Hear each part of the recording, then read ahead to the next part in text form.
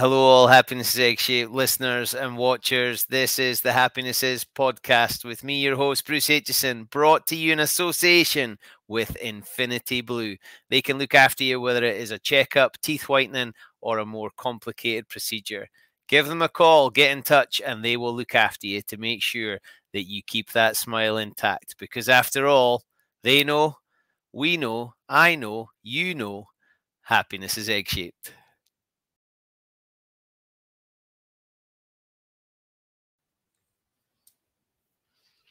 Hello and welcome to the Happiness is podcast with me, your host, Bruce Aitchison from Happiness is Egg-shaped, and you don't often see me nervous. It's only happened maybe a handful of times, but today is one of those days because we have a guest that I just find absolutely spectacularly inspiring, and someone that we just watched on that TV the other night with their brand new documentary that's the follow-up to the book, and they continue to work tirelessly to make sport better for everyone. And that's something that I hope we're going to stress as we go through this podcast. Ridiculously busy, so we can waste no further time. Another MBE on the show, which we love. Please welcome the one and the only Sue Anstiss. Hello there. Hello. Wow, what an introduction. Thank you. Well, I'm a little bit nervous because this one feels big. So let's waste no time at all. As I was just chatting to you off air, I watched the documentary with my family, my wife and my two girls, and there was so much in it in such a short space of time. How does it feel now that you're out the back of it? You've watched it. You know that other people have watched it. What's the reaction been? Yeah, even better than I had anticipated. I hoped it would be well received, but it definitely has been a bit more emotional for people, I think, as a watch at all ages and stages, associations with sport. So, yeah, I've been really delighted, but almost pleasantly surprised by the reception. Yeah, just over a month now that it's been out, and I'm still getting every evening messages from people that are finding it on Netflix. I feel like I need to watch it again. Largely because of that emotion, you get a little bit hung up on certain moments, and I feel like I need to go back and just recap again. Did it feel the same this time? Is there something new in it, which I think there will be? Have you had people say they've watched it more than once? I have. It's really interesting, isn't it? I've watched it many times, as you might imagine. And even now, when I watch it, there's still nuances and things that I see in some of the interviews and the content. And I've been so close to it for so long. So absolutely, I have heard people watching it 3 or 4 times, which is fantastic. But as you say, I think there's a lot in there in the hour. It's Jack Tompkins is my co-director, producer, editor, and actually his ability to take so much incredible content and weave it together in an hour, is to be massively praised. But I think because of that, as you say, there's almost an awful lot in there, and perhaps sometimes not those huge pauses that you might get if it was part of a 6-series documentary or it was a 3-hour film or something. So I think there's lots packed in there. There's 2 things. One, I also love the outtakes at the end. I always love outtakes, so well played on that. But the other bit too is what was left on the cutting room floor. There must have been content where you thought, I wish that was in. Yeah, no, it's really hard, isn't it? And it's the bits you then put in. And as you say, we were chatting off air, and there's a bit that when that you mentioned your daughters liked in terms of my chatting to Molly down in Sussex.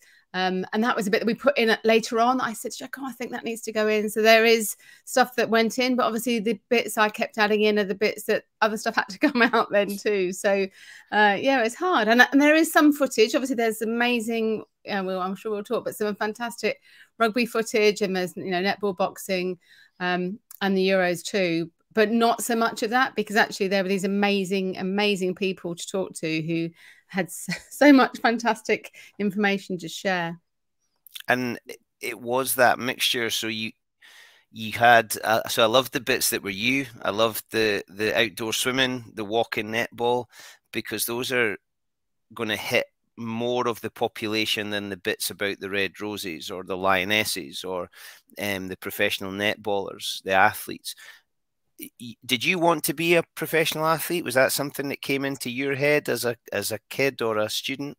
No, that's an interesting. I've not been asked that before. No, I wanted to be. I was a track athlete, so I swam as a youngster, and I swam like to the nationals, but I was about 20th or so, nothing amazing. And then I was a county track and field athlete. So I think I would have liked to have had a GB vest as an athlete, but I didn't do. I played netball at school, but nothing to a ridiculously high standard. And obviously, there wasn't really rugby, there wasn't really football or cricket. So I think had there been more team sport, maybe that would have been a path.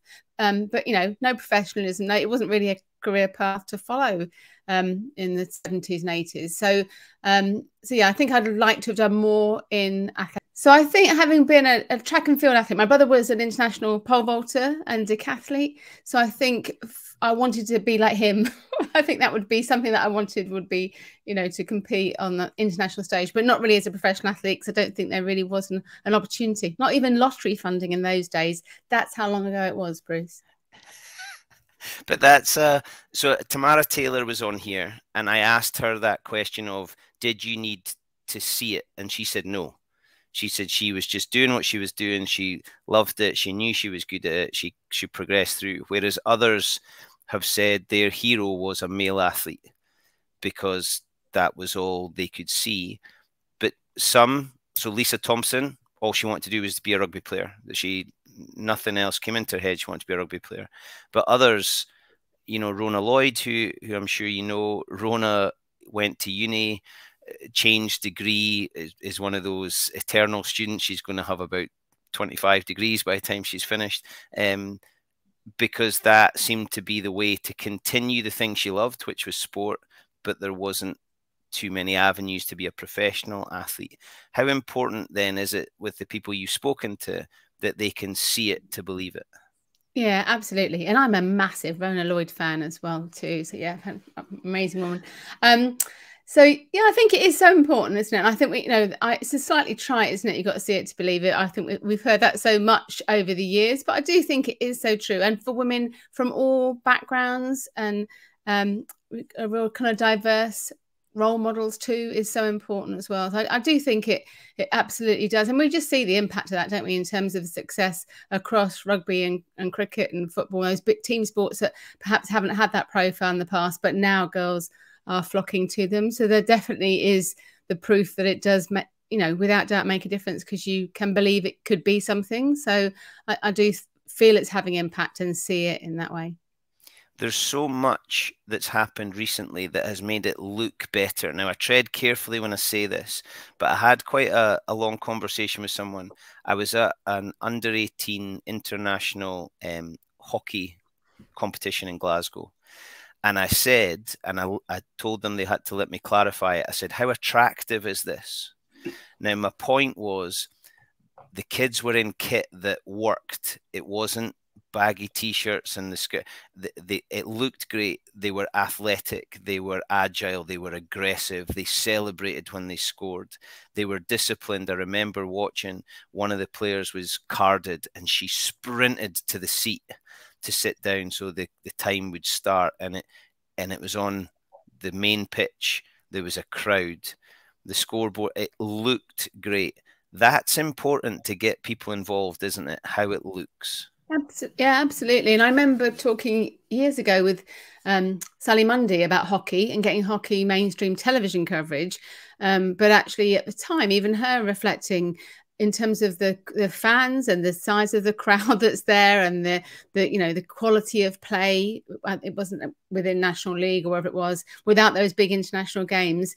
Does that bring the broadcasters? Does it bring the fans? So everything needs to be in place and I think that's why we've seen this growth recently, is finally we're getting all those things in place. So it is about quality of play. It is about great production and coverage, but also, as you said, having it on the right pitches with a crowd there too. It does all make a difference. It makes a difference to your experience as a spectator as well. I mean, we've all been to games, and I think about the going down to Twyford Avenue and watching Wasps when there's a few, people in the crowd, and then rocking up at Twickenham to the Six Nations earlier this year, and just being part of that crowd.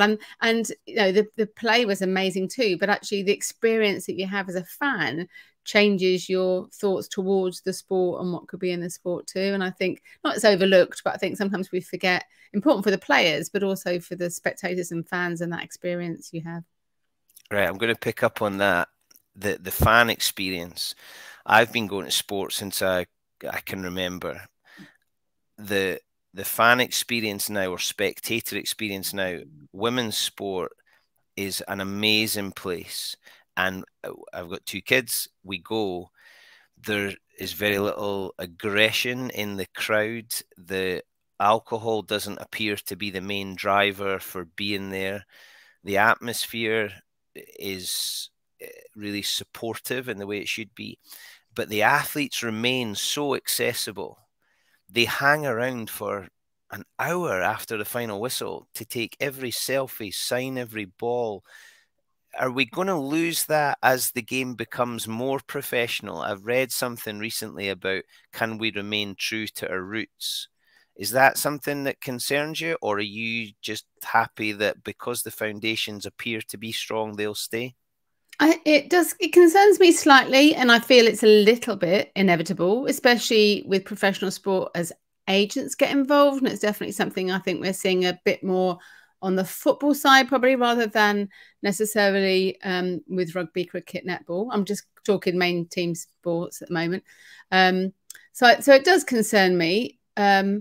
But I think that's why we're talking about it, and we do talk about it, of what it has, what women's sport has that differentiates it from men's, if you are comparing the two, and hoping that we can work to keep that for the future. So that collaboration, that different feel within, the lack of vitriol and hatred and anger and tribalism that comes with men's football primarily, but also you might experience that a little bit at some of the cricket, and some of the rugby.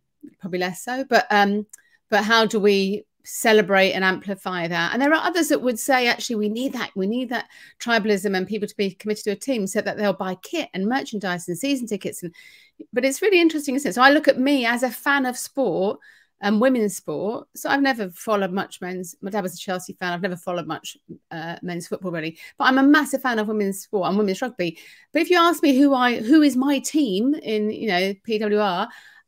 Well, sometimes it's Loughborough because I went to Loughborough and I'm so passionate about that. But actually, I love Wasp because Molly was on the academy there, and I love Nolly and Giselle and all that they did with Wasp. But then I'm also now a massive fan of Gloucester Hartbury and what they're doing. So we did a lot of work with Harlequin, so I'm changeable. But actually, I love it. But it doesn't mean I won't go and watch it. Actually, it's great. I've got so much I want to watch because I'm interested.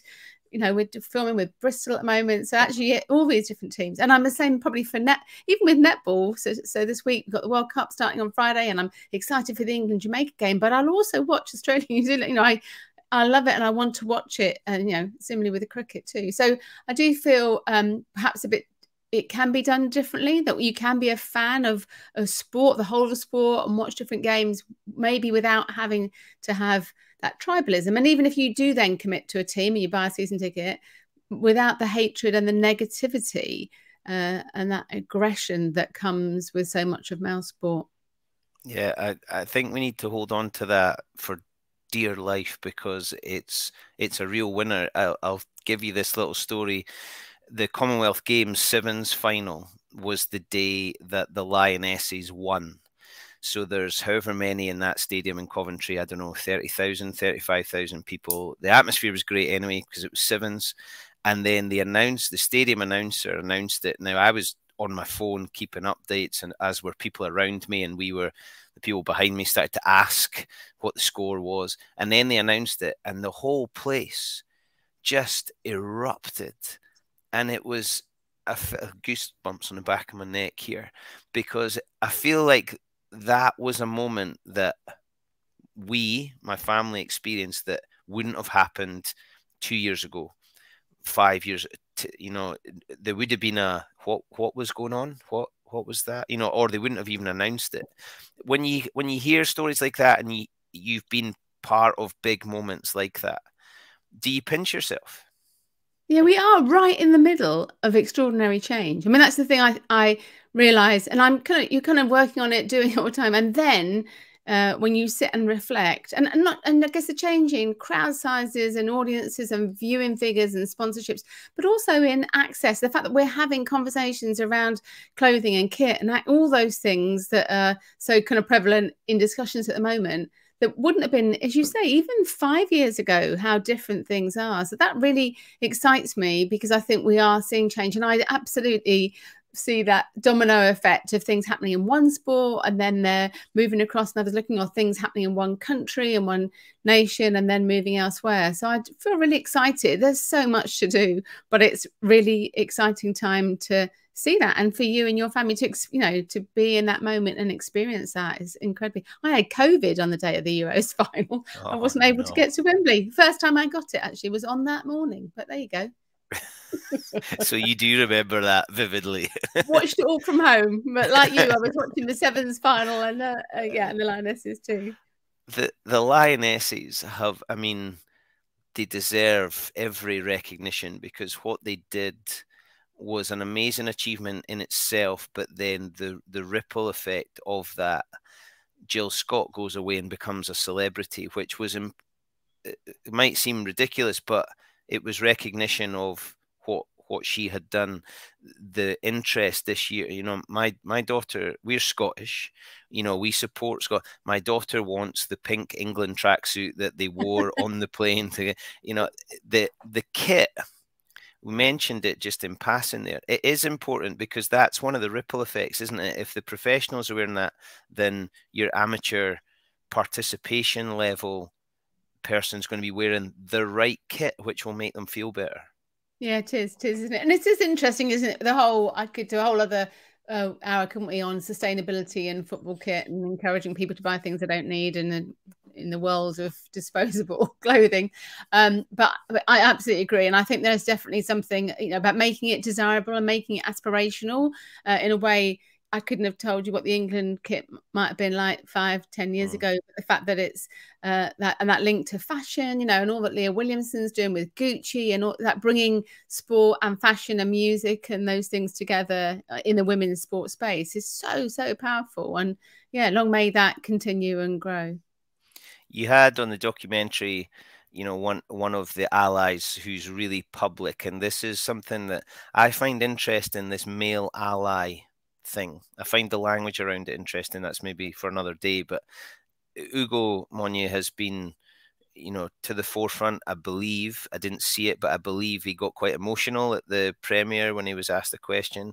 In football, Ian Wright's been very vocal. He's now on the M&S advert with, you know, the female players, and that's important. Is that needing to be seen as well? Do males need to see those allies for that to be a ripple effect? It does. I believe so. I absolutely so. You mentioned that in terms of that whole, do we term them male allies? Are they just fans of a sport? But I think I can quote Tess, my daughter, in a documentary, until we have equality, you know, every man needs to be a male ally. We do need more. And I think it is about those fantastic men that have great visibility and profile and an audience, like Ian Wright and Ugo and Andy Murray and others, but it's also the men that are in decision-making positions at the broadcasters, you know, that are buying the rights of sport, the sponsors, those sitting on councils and committees and making decisions about who plays where and where the funding goes and so on. So I do think those with big public profile, that is fantastic. And there are many behind the scenes that, you know, many men that are in those positions, and not just because they've got families and daughters, but because they understand the value of equality, that it's good for all. And also I guess what's changing now is seeing the commercial, you know, sadly, we live in a capitalist society, and people, you know, it is money that drives so much, isn't it? So I think seeing the commercial benefits that come now with investing, women's sport, who knew? People want to invest, and fans, and buy kit and buy tickets, and sponsors coming to it, and broadcasters paying for the rights for sport too. So I think as it's become more commercial, you know, we're seeing more males waking up to that too. But absolutely, there are those that have long been both behind the scenes and in front of camera, championing, you know, like your good self, but, you know, making a difference and calling it out. And because actually, and when you get close to it, you think, well, why wouldn't you want equality, and then, you know, to almost double the audience that you've got for your sport if you really want it to progress and grow. So yeah, I think it is really important, and I think those high profile men do make a difference. this is purely anecdotal based on my experience in this country and in rugby. A lot of the coaches of women's teams and girls' teams will be men. As it usually is in youth sport, it's a keen parent who's doing it. How long do you think it's going to take before we have the generation who are now playing, who become, like you said, representatives on the council, on the board, the coaches, the treasurer, the secretary? How long do you think that's going to take? Because love it or hate it, and however controversial this may become, parenthood then still, you know, it takes the women out of a situation for a period of time, which then means commitment to it is difficult. How long do you think we can go before we see more women in those positions? I think if we let it, if we think it's just going to happen naturally, it'll take bloody forever, and it won't be in our lifetime. So I do think, and that's why I feel, you know, whatever you feel about quotas and the need to have a certain percentage of, especially in those senior roles, you know, councils and committees and boards, I think that does need to happen. I think sadly things won't happen naturally because human beings are human beings, and they're almost that homologous. You just recreate what you think is the best because that's what you've always known, and therefore the bloke that's like you that did it before, that, you know, he understands the game, but therefore you'll offer him that role. And we see that across all disciplines, but within sport, but within society. So I do think we need to put things in place to create that shift. It won't happen naturally. And there are, you know, the RFU is working really hard to begin to help that. And exactly as you say, I think one of the issues for grassroots has been, oh, you never played the game. You haven't played football. You haven't played cricket or rugby, mother, therefore why do you think you could coach and come aboard? You know, but actually there are some amazing coaches that have never played to a high level too.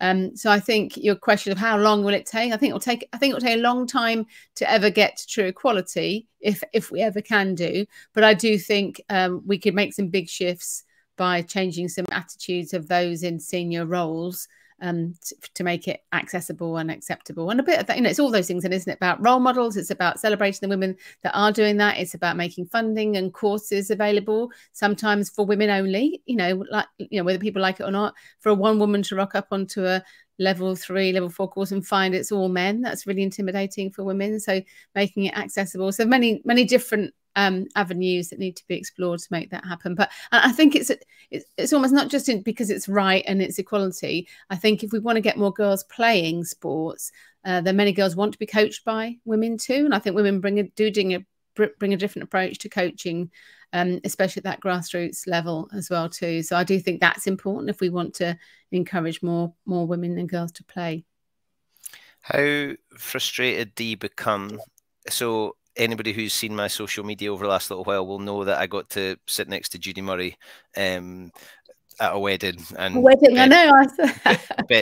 bed her ear for a while. But Judy Murray has done an incredible amount for tennis, obviously for our boys, but she, lots of people will have ignored what she's done for the women's game, for the game in Scotland, for the game in the UK. She continues to try and support. But then she's called all sorts of things, and her attitude's this, and she's that. How frustrated do you become when you see a situation like that? Here's somebody who highly skilled, knowledgeable, enthusiastic, and because she's a woman, she's called this, that, the other. Or she's. Does that bother you? Does that frustrate you, or do you quite like that there's somebody who's willing to play that role? No, I don't like if someone wants to play that role. I really feel for her. I'm very lucky I had her on the Game Changers podcast, and in researching that, I read her autobiography, and and I too, I kind of felt like I knew her.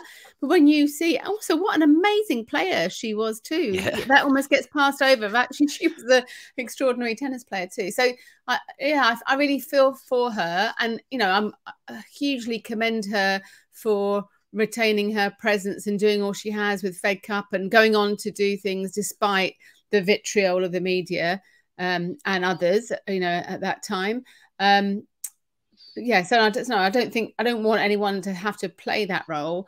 Like, it frustrates me, and it frustrates me a lot of the crap, I guess, that the pundits and, you know, whether it's whatever sport, have taken over time. But I do feel the more that we see, the more that is changing. So that, you know, there will all, and I feel it's almost like a continuum. There are some, and it is men on, you know, on social media, there are some men whose views you're never going to change, whatever we're talking about, whatever field it is. Sport is just something that's very high profile and dear to them.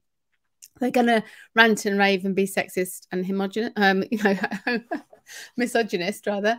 And there are others that are completely on board with it. I guess the men I want to reach are those in the middle that could almost go either way, that haven't had their eyes open to the power and potential of women's sport and why it's the right thing to do. So I almost feel with the experience that Judy Murray had, it was almost those men that were in whatever walk of life were going to be sexist and cruel in their kind of treatment of her. But yeah, I really kind of really feel for her and much admire all she's done, and all she's done that we don't really always hear about behind the scenes, coming back to that whole coaching and grassroots coaching and getting women coaching and women and girls playing. And yeah, she's done some incredible work. Who do you look at now? You know, I could list them off, and some of them have been guests on here. Who do you look at now and think, give them 10 years and they're going to be, you know, ruling the roost on a board, on a committee? I can see them, you know, Donna Kennedy's now on the at Worcester Warriors, and Giselle Mather's now Trailblazer, you know, and then you've got women's football. There now seems to be people who are getting themselves into positions where they can actually do something. Who do you look at now and you think they're going to change the game? Yeah, there are so. I'm going to not answer your question. There are so many of them. I mean, that's the thing I would say. So we set up the Women's Sport Collective, Kate, Hannah and I, kind of during COVID, so 3 years ago. We've got 6,000 members now, women working across sport. And then a couple of smaller groups. We've got a WhatsApp group of 100 amazing women across sport. And I look at any of, so I'm not going to name anyone, because I could look at any of them and think, oh, they are just the most, and often the most amazing women who have had to deal with a lot of rubbish kind of in the progress of their careers, or working in traditionally really male-run sports and organizations, and yet have found a way to, you know, to succeed and progress. Yeah, so I don't usually not answer a question on a podcast, but I don't think I will answer a question. But I think there are, I would offend so many, because there are, I guess my reflection is there are so many extraordinary women out there, and it's great that they're supporting and collaborating. I think we definitely see that across not just women's sport, but women working across women's and men's sport, is that desire to support each other and bring each other on, and that's, you know, amazing to see. So circling back to something I mentioned at the start, is that what's keeping some of the values and respect and strong foundation? Because I read, I think it was in the Guardian, saying that they weren't handed anything, so why would you stay in it? Because you've had to fight for it. You've had to stay true. You've had to make sure that what you're doing is right, because if not, you'd be called out for it. Is there a danger that those who have gone into an academy at 14 and become a professional, and who have not seen that, is that why it's still so important to tell these stories? I think I always feel it's so important to celebrate those that came before us, because that's why we are here where we are, aren't we?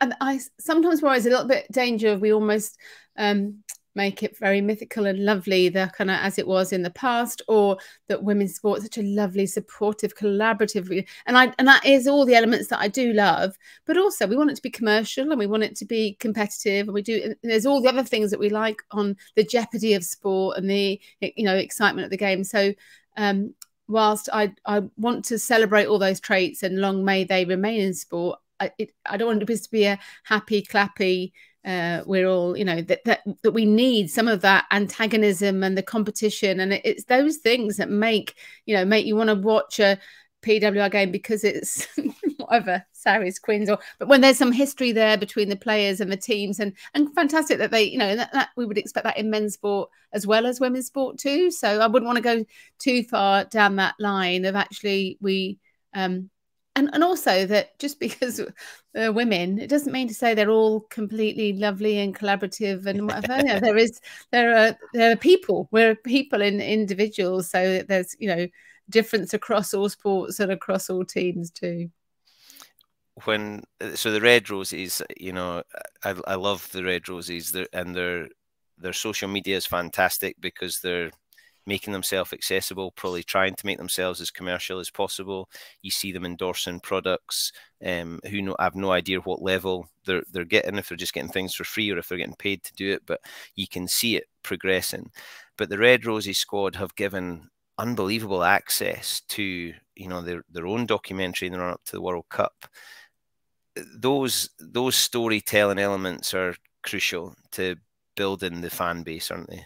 It's so important, and it's really interesting. Obviously, we had fabulous access for Game On, and there is that balance, isn't there? Is that whole giving access, raising profile, and yet knowing those athletes, I want them to get paid, to get more money, to get more profile. And I really feel for the female athletes right now, because I think they're right in the midst of, it's so much better than it was before, and they've got professional contracts and they've got some sponsorship, but it's nowhere near where it should or could be or would have been had women's sport been you know, recognised and celebrated the way men's was 100 years ago. So they're almost at the cusp of something that is amazing. But I also feel for them because, and I think it's a danger that they look across at the men, especially in football, and like, I want to be like X, Y, and Z, and actually don't compare yourself to the men. And let's look at where you were and where it's going and make it sustainable. But I do kind of feel for them in that they're in a so much better place, but probably not quite the place that we would want them to be in, and they would want to be in either. So there are still sacrifices to, not that it's a sacrifice to go out and spend an hour talking to fans at the end of the game, or but they are giving that time. They're probably doing a lot more for less than they should be worth. But that's because we're in a place where we're trying to grow the sport and to make it sustainable, so that in 5-10 years time, you know, they can be paid more, and there are more sponsors, and there is, you know, more being paid for broadcast rights, etc. too. So I'm like you, massive fan of them, but I feel for them also. I think it's a place to be celebrated, but it's a tough place to be too. Women's sport, I think, also reaches parts that men's sport isn't. So we're watching a World Cup and Haiti are there. Yeah. I mean, how incredible is that? And one of their players is, you know, playing at the top of the game. Well, lots of their players are playing in France, but they're being talked about as real potential. We're not going to see Haiti, I think, at a men's World Cup. The netball, you know, when do you see Malawi on an international stage other than in netball, really? So it's reaching other parts. And when I was watching your documentary and when I was watching the Red Roses documentary, I think the UK is doing okay. Would that be fair to say? Do you look at other countries and think we could have some of that, or I wish they had some of what we've got? Yeah, there's elements of it. And I guess it's almost I do a lot of work, I look across for New Zealand, Australia, and all that they're doing there, and also in the US. But absolutely, I had a call with someone from South Africa last week, and you look at their, you know, just where they're struggling as a nation and where they're investing. I think absolutely we are in a really strong place. You know, we should recognize the strength of the position that we have, not just for rugby, but across so many sports. In fact, there are so many funded opportunities for athletes, so much profile for sport.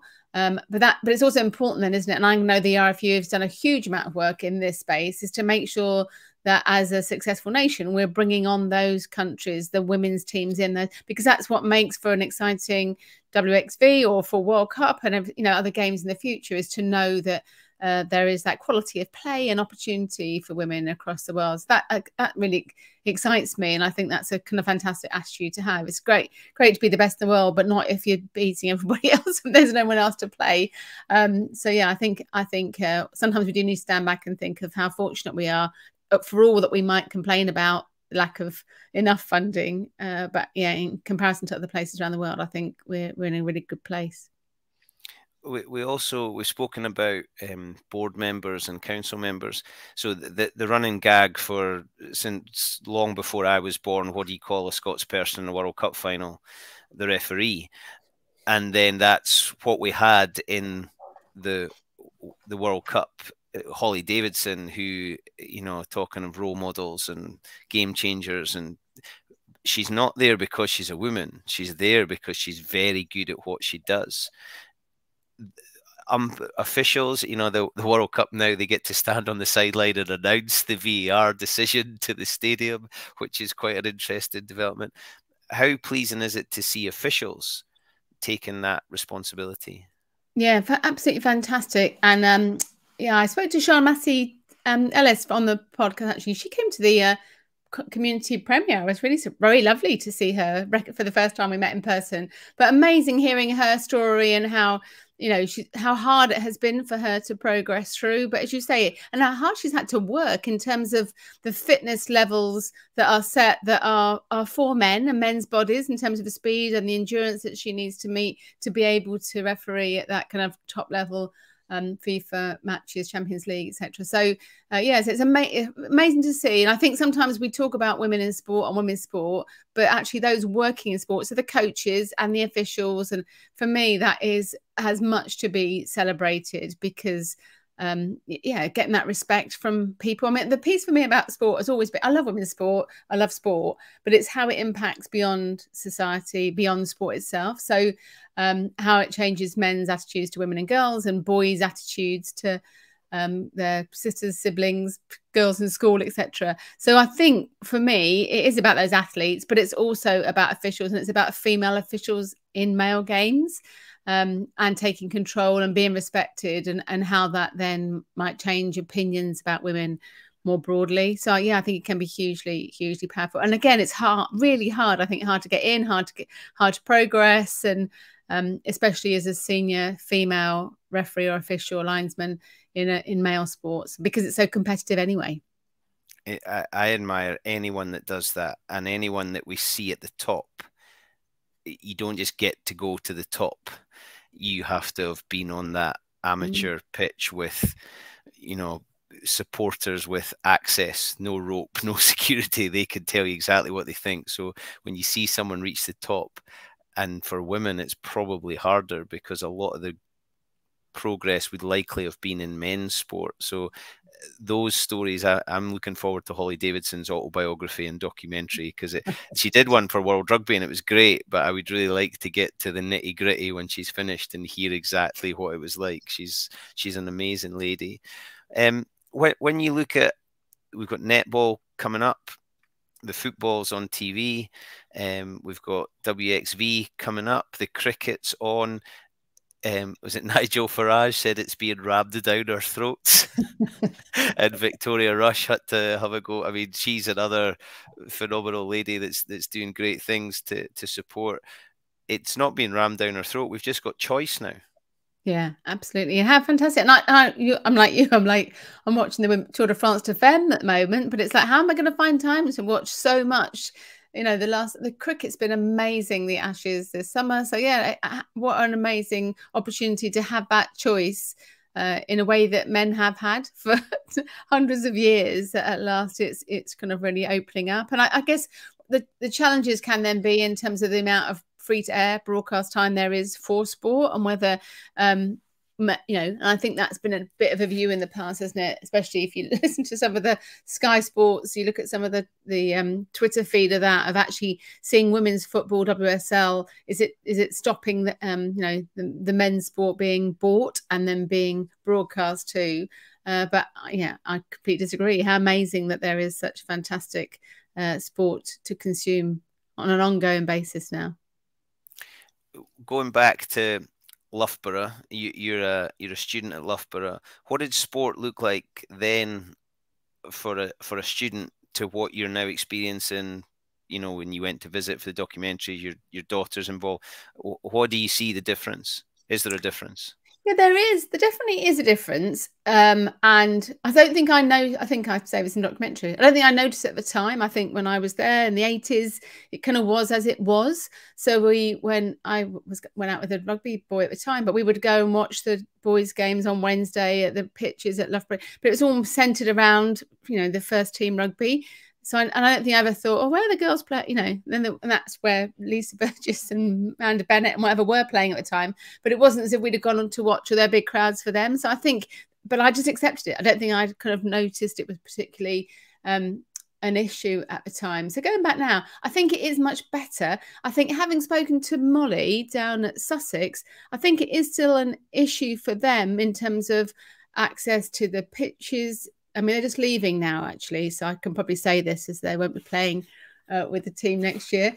But but I remember one of the finals, and it might have been the game against Brighton, where the women's team played, and they had one linesman and one whatever on a bit of a pitch, and then the men's game came on, and they had mic'd up refs that came on, and you know, it's for the same game but a completely different level of support and crowd and backing.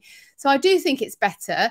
But I'd be interested if you did talk to universities, and I've done a little bit of that whole looking at university websites and seeing how much is the male side, how much is it Super 15s at Bucks, like how much of it is still around the men and boys sport versus the women's. I think they're definitely better, but so it says so improved. But I'd be really interested to know from girls that are experiencing it right now how much equality there is. And I guess some of that then filters down from a national level of what's happening with from the FA and the RFU and whatever, and where it reaches university sport too. I don't think it's probably as equal as I'd like to believe it should be 35 whatever years on. Was there a eureka moment where you not necessarily stopped but thought, hang on, I need to do something for women's sport here? So it sounds like as a student you were a bit naive to you were doing what you were doing. Was there a moment at a certain age or a certain event where you thought, hang on a minute, I need to stamp my feet a little bit here? I can't think of a specific moment. I think I not drifted. I'm kind of moved into it. So I ran a sports PR agency for 25, 26 years. I worked for Gatorade, the American sports drink. So we did loads of stuff with sport in the UK, with national teams and governing bodies and football, but it was all men's. But and again, that's in my 20s. I don't think I ever thought, well, that's really odd, we're not doing much within women's sport. So even then, I think I wasn't as aware of it. And then I remember I've seen lovely Laura Weston, who's one of my fellow directors at Women's Sport Trust, wrote this letter when she was 10 or 11 to one of the broadcasters saying, there's just not enough women's coverage on television.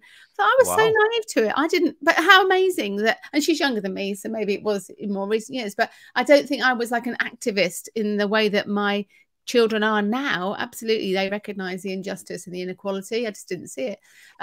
So I think then I did more within women's sports. So I think we started working within hockey, so we did back to hockey, and we started working more with the hockey team ahead of 2012. We worked with them in 2011. So I think it was probably around that time that we began to do more in sport, and I began to feel like I really liked working in women's sport, and it didn't have that opportunity. And then probably when I met Tammy and Joe from the Women's Sport Trust in 2012, I think that cemented, it made me go, oh, wow, that's what's been driving me all this time, running this agency, wanting to get more work in women's sport and do more with the RFU and Alex Teasdale and all the rest of it, and really passionate about it, but running an agency that represented men and women and fitness. And so I wasn't able to take that route. So I think it was probably from the early 2000s that I began to see. But sorry, that was a really long answer to your question. Was there a moment? No. Love it. Absolutely love it. Ailey Barber, you'll know that the presenter is, a ridiculous golfer. She's invited to all the pro-am stuff because she's very good at it. But she was also a footballer. She'll claim that she's too broken now to play, but I'm pretty confident she'd still be able to play. She wrote a letter to Hazel Irvine when she was a kid, a similar age, I think, to say, I want your job. And I've got two bits to that. One is I love that she wanted to be a presenter in sport. And I don't think I've ever asked her, but I do wonder if that was because she didn't see the channel for a professional to become a sports person herself. The presenters, you've got Laura Woods on your documentary, and there's lots now of female presenters in all the sports on all the channels, and it's changed from the Sky Sports of old where maybe they weren't really there for the sport. How important is that then? Because you've spoken a little bit about jobs in sport, that women are being seen in those roles.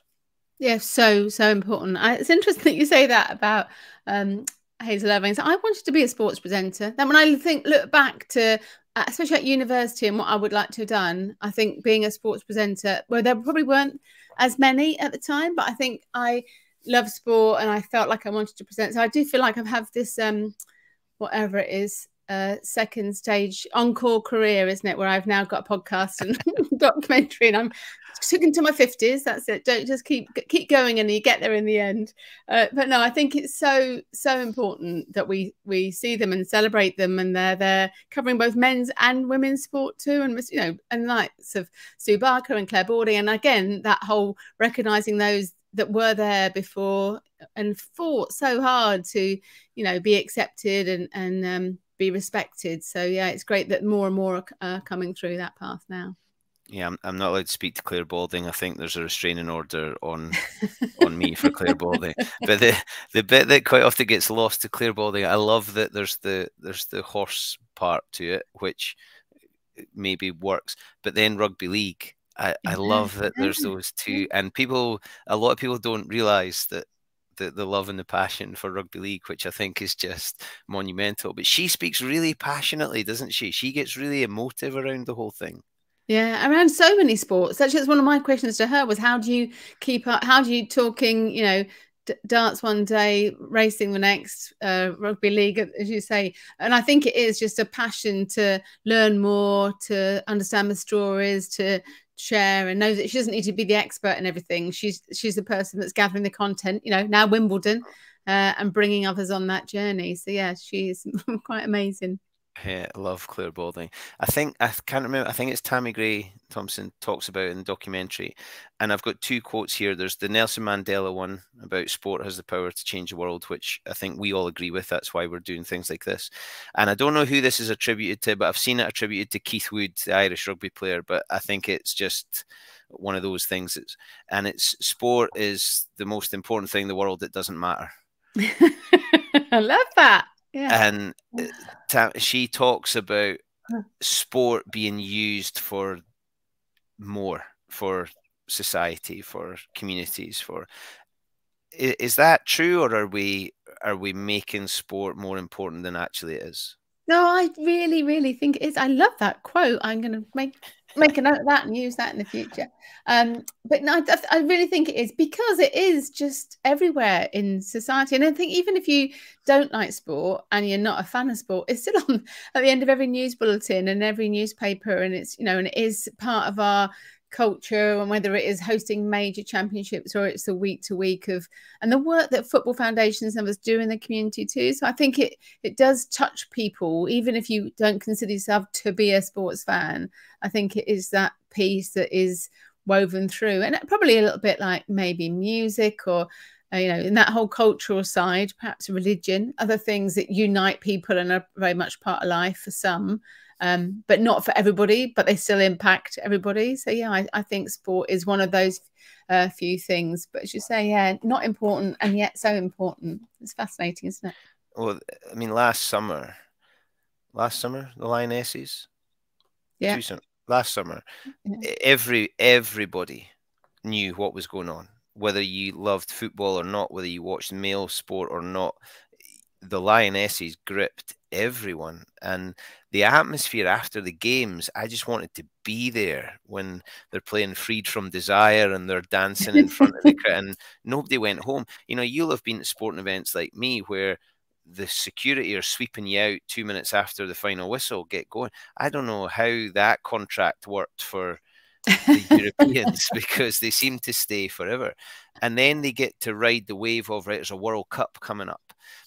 The big job's going to be in those sort of fallow periods where it's not a major championship, and that's where building the workforce becomes important.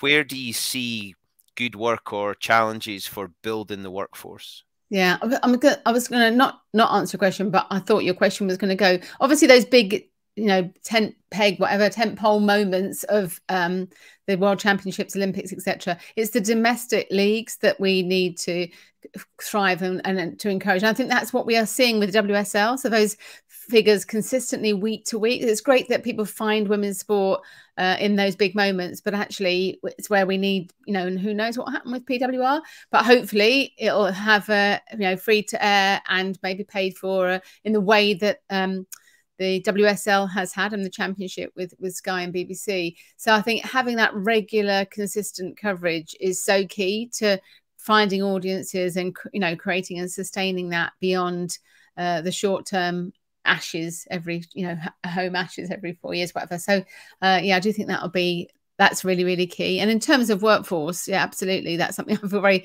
passionate about, getting more women into those senior leadership roles and seeing those opportunities to work across sport. But that's men's and women's sport too. Yeah, getting people to value the volunteering and how much you get back from helping others and seeing the development. We can't all produce Jessica Anstiss or Chloe Williamson or whoever, but we can play a part in making the community a bit stronger. Looking ahead, I'll give you a crystal ball.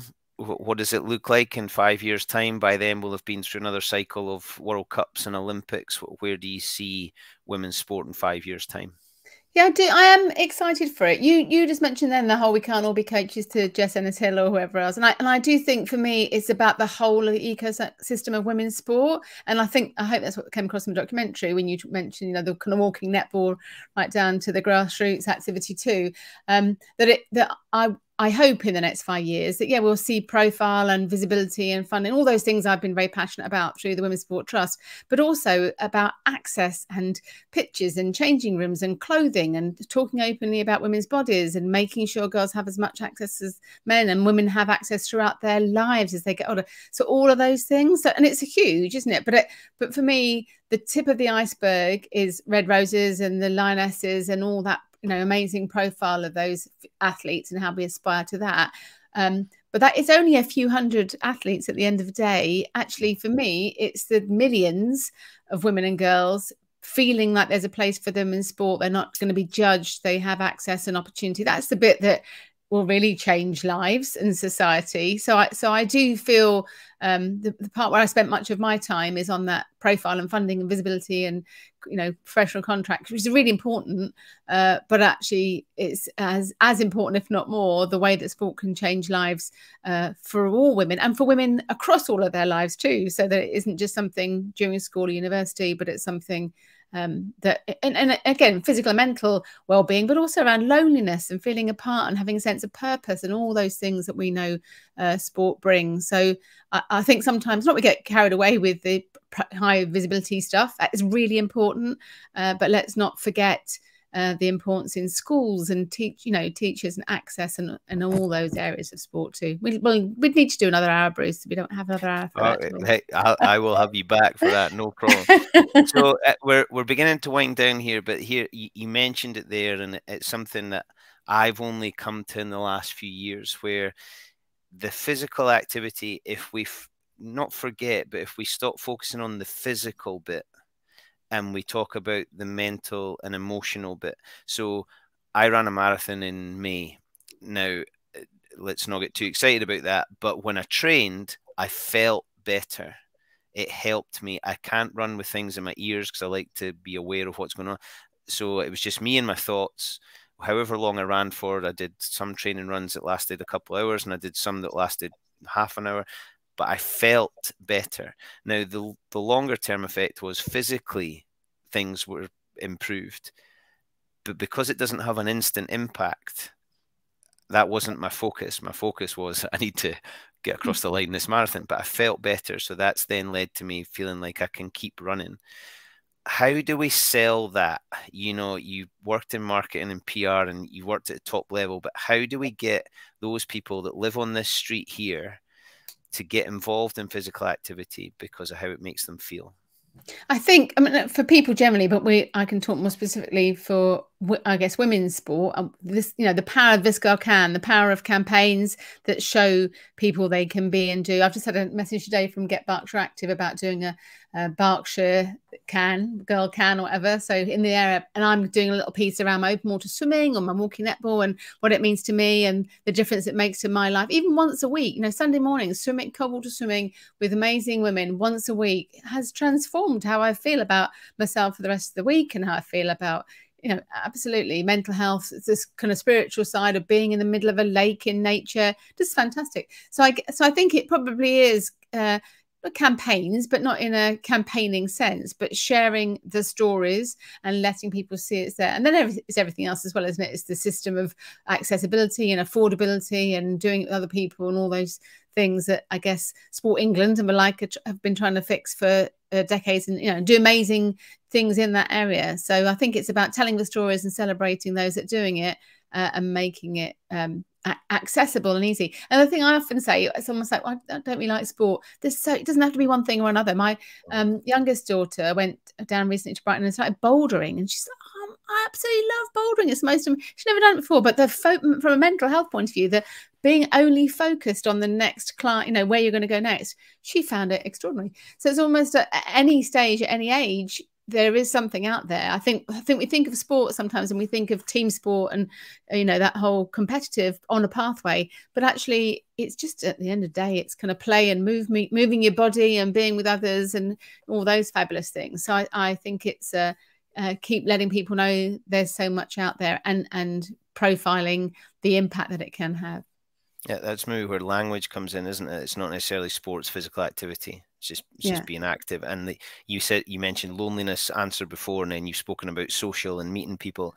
That's bring a friend. I think every sport should have that as a slogan. Bring a friend. You know, bring someone along. My wife went back to play hockey in her 40s, and she would come in and I would say, how did it go? And she would end up telling me that she got carded because her body's not doing what her brain tells her to. But then she got Player of the Year. So in her 40s, she gets Player of the Year going back to hockey. And it was just such a positive thing for the kids to see, for me to see, for her to feel. And there is things out there, but it just needs to be advertised and promoted and those stories sold, and you're doing a fabulous job of that. Is there anything, if you had a magic wand, or if there was one thing, there's no silver bullet for all this, but if there was one thing that you could see happening tomorrow, what would it be? I think it's not as maybe not as sexy as the sponsorship and funding and visibility, but I think more women in senior leadership roles across sport, and not just on boards, but being around the table in decision making, whether that's FIFA, UEFA, and those big sports bodies, right down to grassroots clubs and places and sponsors and broadcasters and media. So I think more women in leadership positions is probably the piece that could have the biggest impact on a long-term basis. Thank you so much. I've absolutely loved it. I'm now looking at the clock and thinking, I thought we just started. I could talk to you forever. I love the documentary. To follow you on social media, you know, seeing these inspiring stories. I only mentioned Victoria Rush. She's someone I was going to talk to you about, but we've kind of run out of time. She's had a significant impact certainly on rugby and on the conversation. So, Sue, you're a busy lady. I did tell you this was going to happen. I'm intrigued as to where this is going to go. So for me, happiness is egg-shaped. For you, Sue, happiness is? Happiness is probably in a caravan on southwest France with my lovely family and the dog, lovely camping holiday. Although I'm slightly concerned that I maybe have a bit of rose-coloured spectacles because we don't always get on when we're all together. But in my truly happiness place, we're having a good couple of weeks in the south of France. That's well, looking out my window at the moment, that sounds absolutely spectacular.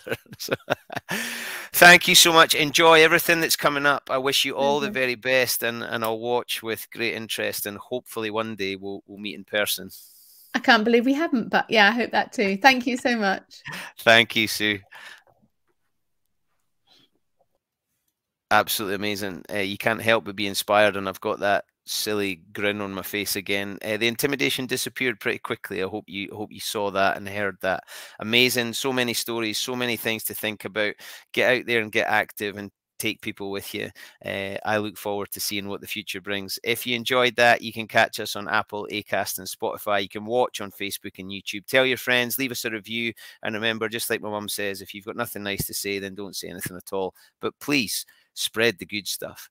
I look forward to seeing you all again soon. My name is Bruce Aitchison from the Happiness Is podcast, and my happiness is egg-shaped. Hello, all Happiness is Egg-shaped listeners and watchers. This is the Happiness Is podcast with me, your host, Bruce Aitchison, brought to you in association with Infinity Blue. They can look after you, whether it is a checkup, teeth whitening, or a more complicated procedure. Give them a call, get in touch, and they will look after you to make sure that you keep that smile intact. Because after all, they know, we know, I know, you know, happiness is egg-shaped.